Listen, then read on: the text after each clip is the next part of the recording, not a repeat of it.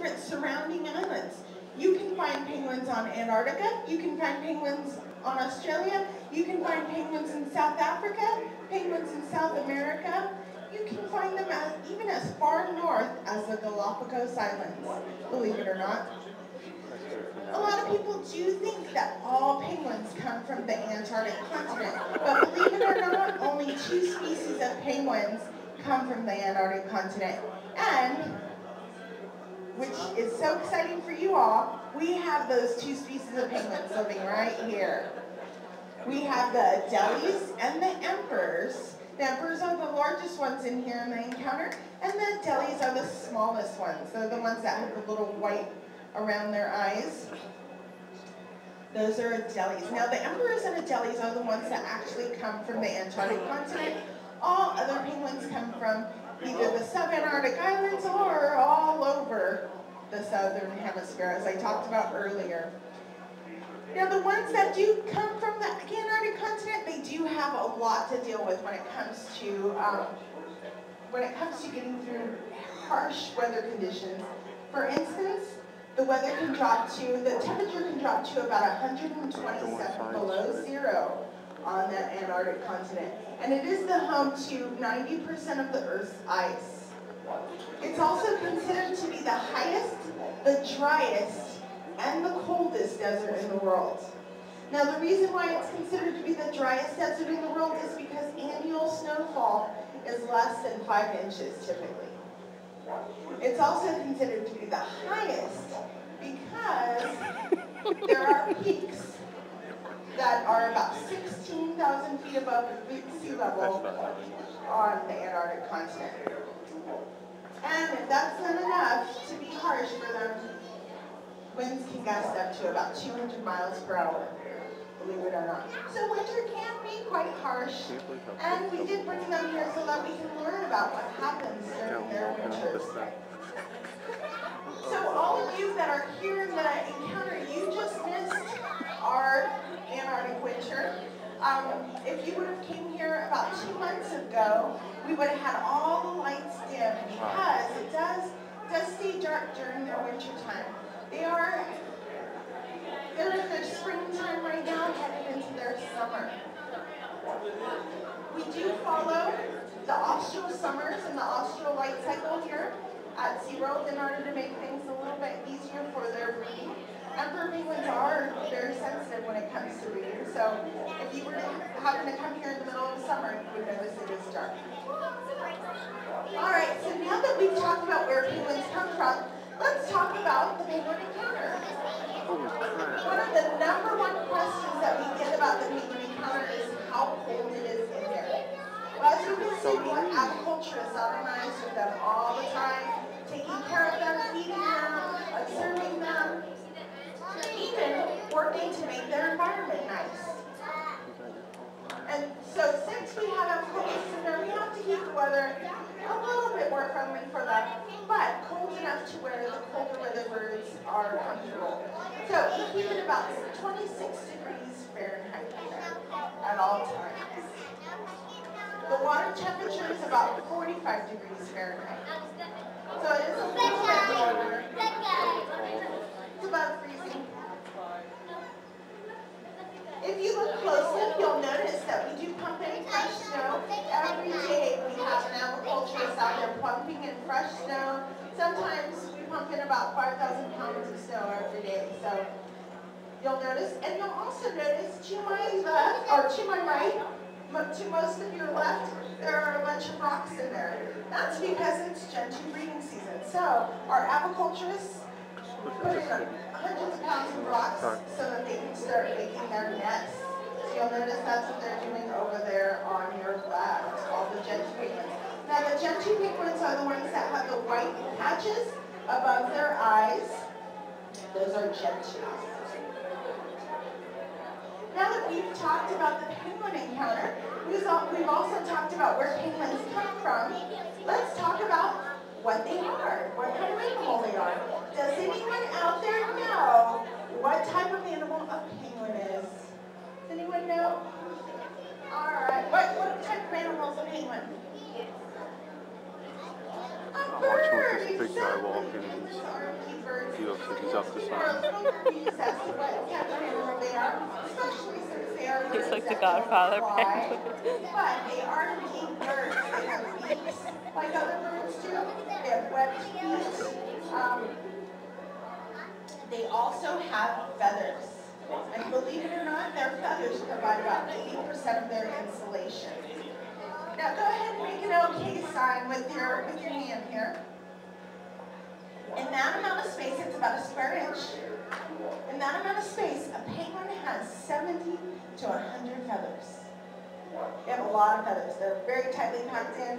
Now, if you compare that to, let's say, a chicken has about 7 to 9 feathers in that amount of space. 7 to 9, compare that to 70 to 100. So, penguins do have a large amount of feathers in a small amount of space. And those feathers help them to stay warm. What they'll do is they'll trap a layer of air underneath their feathers, and their body heat, which is about 102 degrees, will warm up that layer of air and help them to stay warm. Now, if they're feeling too warm, all they have to do is lift their feathers up and release some of that air. Believe it or not, you will see a penguin shivering, whether they're hot or cold. Now, it just depends on the position of their feathers. That'll tell you whether they are hot or cold. If their feathers are tight towards their body, they are cold. They're trying to conserve heat. If they're lifted up, they're trying to release that heat so that they can cool down a little bit. All right, so now that we've talked about penguins as birds, let's talk a little bit about, and we've talked about what helps them to stay warm. Let's talk a little bit about their shape. Penguins do have that fusiform shape, which is round in the middle, tapered towards the ends. That fusiform shape helps them to shoot through the water with the least amount of drag. It helps them to be kind of like footballs in the water or torpedoes. That shape helps them to be hydrodynamic, and it really helps with their swimming. If you look at them closely walking on land, they have really short legs, and so they don't walk very fast on land. They waddle a little bit, but if you look at them swimming through the water, they are very graceful. They also can swim up to about 4 to 6 miles per hour. So they are very agile swimmers. They're really good in the water, and they're made to spend time in the water. Penguins can spend up to about 80% of their lifetime swimming in water because that's where they get their food. So it's a good place to be agile. It's a good place to be able to get around easy. Now, if you see the penguins here, you may see that they do something that's called porpoising.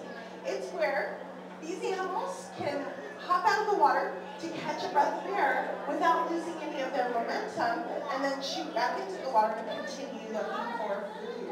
And you may even see them do that here. Now, as I mentioned, they are air breathers, so the purpose is so that they can just catch a breath of air and then shoot back into the water. Now, something I mentioned earlier is about penguins is that they do not fly. Is there anyone out there that knew penguins didn't fly?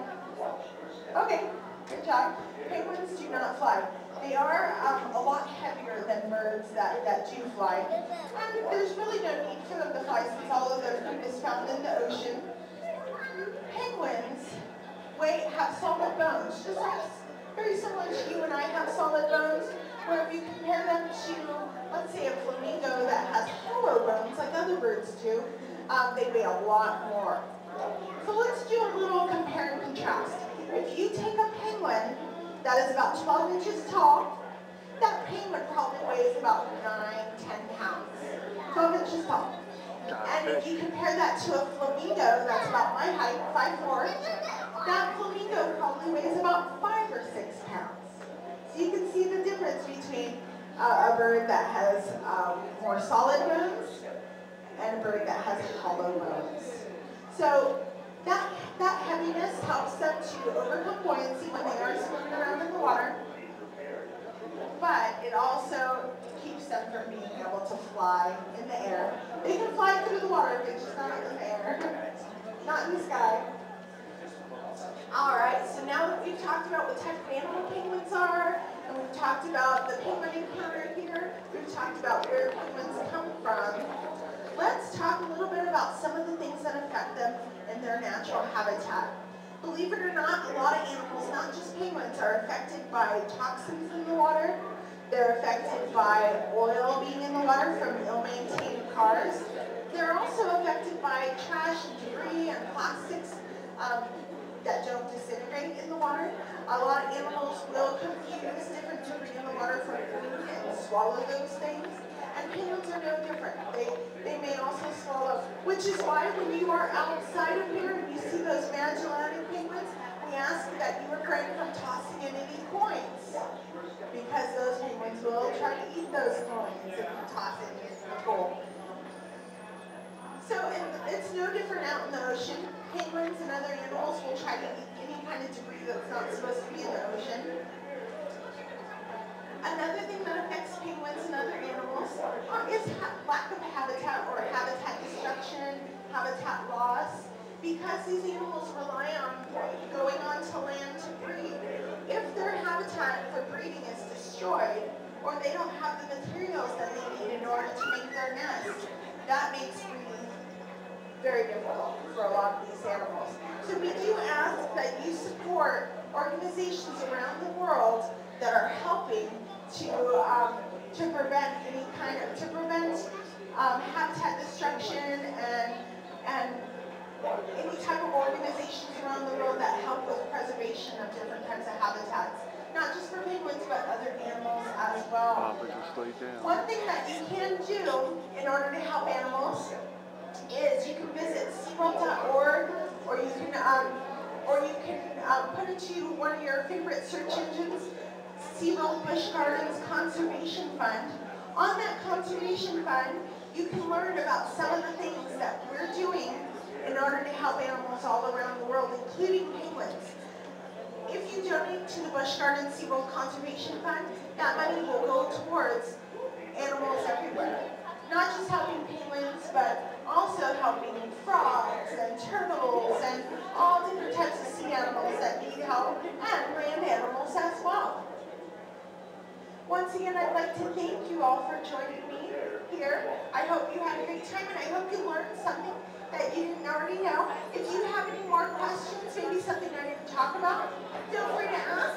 Otherwise, enjoy your day here at SeaWorld San Diego. Thank you.